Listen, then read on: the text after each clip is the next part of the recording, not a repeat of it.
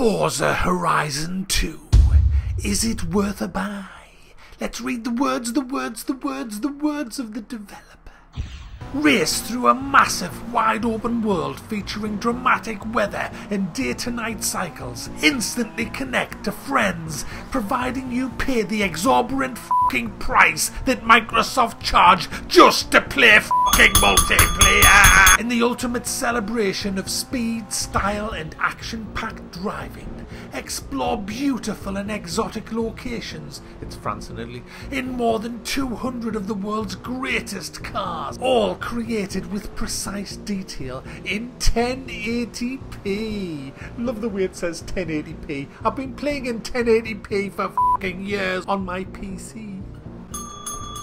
Mac. Yes guys, this is my first ever exclusive console review. So what is Forza Horizon 2? Well, it's a big open world driving game. You take part in the Forza Horizon Festival. Yeah, the big Horizon Festival where everybody cheers at the slightest fucking thing and the music's blasting. It's a bit like, I'll tell you what it's like. You know when you go to these cons, you know, like BlizzCon? You'll go to BlizzCon and you'll have like, I don't know, 500 people sitting there. And then a developer will walk out and he'll go, well, I'm about to announce a card for Hearthstone. And everybody goes, whoop, whoop, whoop, whoop. That's the sound of fucking nerds. Whoop, whoop. That's the sound of fucking nerds. Whoop, whoop. That's the Mac.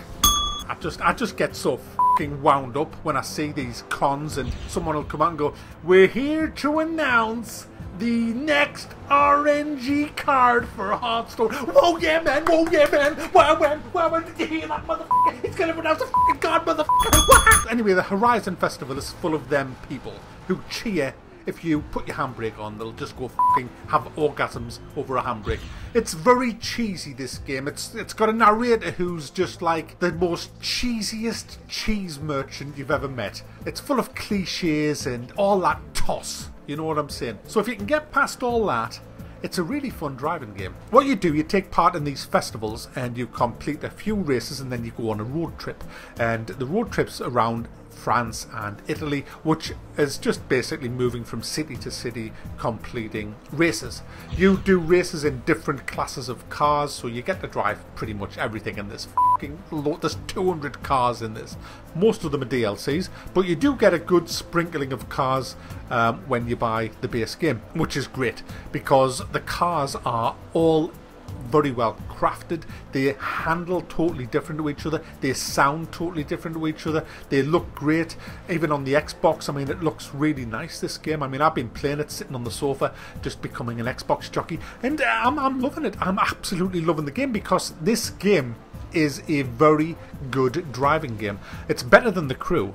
There is no question about that. It is better than The Crew. It has some amazingly fun races. What you do is, as you go through the game, you get to do these special races. Like you race a train.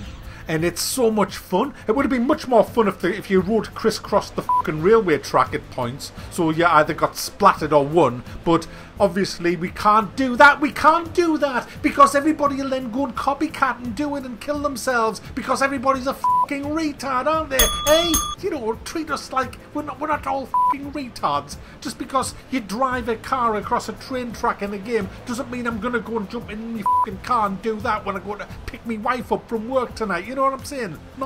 Noms. Other than that, it has a few annoying things. It has a perk system that is so fucking ridiculous. What? A perk system in a drive? Fuck off. We don't need a fucking perk system in everything that we do in our fucking lives. You know that. Can't we just have a game that doesn't have a fucking perk system? You know what I'm saying? Life does not revolve around a fucking perk system. If you're having sex with your girlfriend or your wife, you don't say, hey look, I've unlocked your breasts. Hey, isn't that good? I now have a new perk as I tweak your nipples, Mac. Sorry, the cars. As you win races, you get money. And you use that money and you buy cars. And there's every car you can think of in this game. It's amazing the amount of cars in this. It's got all my favourites in. It's got the Datsun Z, which I, for some reason, decided to drive around fields. It's so open world, you can just drive anywhere you like. And I was just so excited to have the old 280Z that I just went crazy with it. And there's the Jaguar F-Type. I don't even want to name them all. They're all in Ferraris, the lot. And they look freaking great. It has full-on multiplayer if you pay the fee. The fee.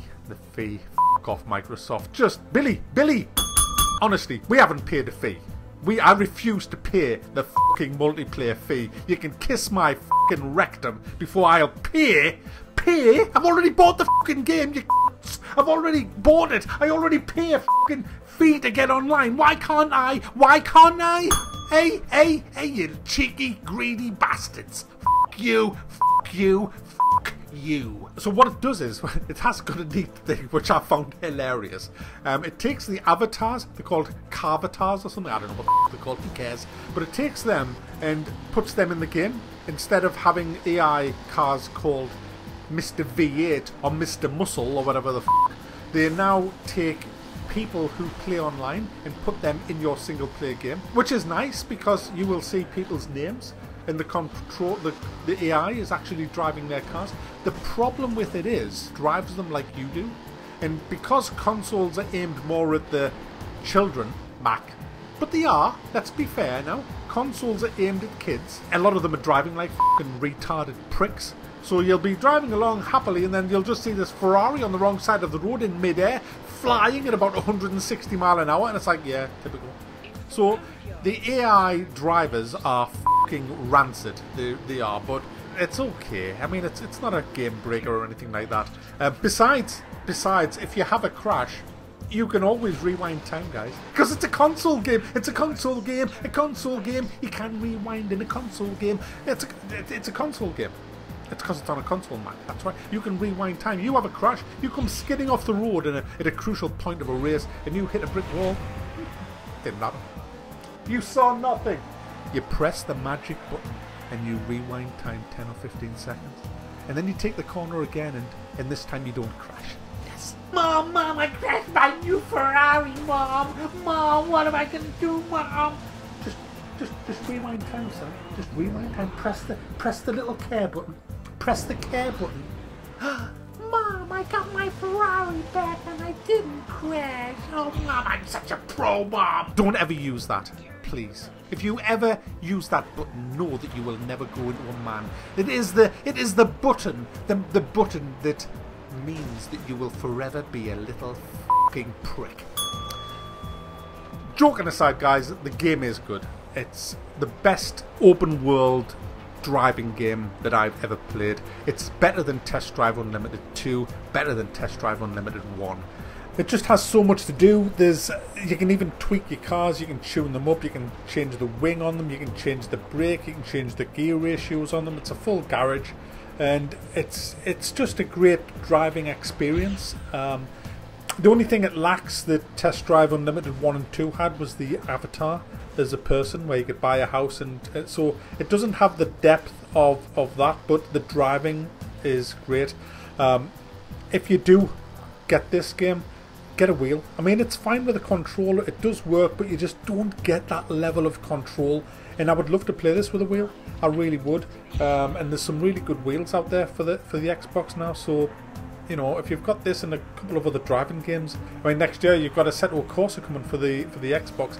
Well worth getting a wheel, guys, if you're into your driving games. So there you go. This is Forza Horizon 2, and I'm sorry this review isn't an in-depth one, and I spent most of the time ranting, but it's my first console exclusive review, and I think I came through it quite well. I haven't killed myself, and the tablets are here just in case I needed to. So there you go. Forza Horizon 2. It gets a thumb up. Fucking hell, Mac, you've thumbed up a console game, you f*** now. What are you gonna do? What are you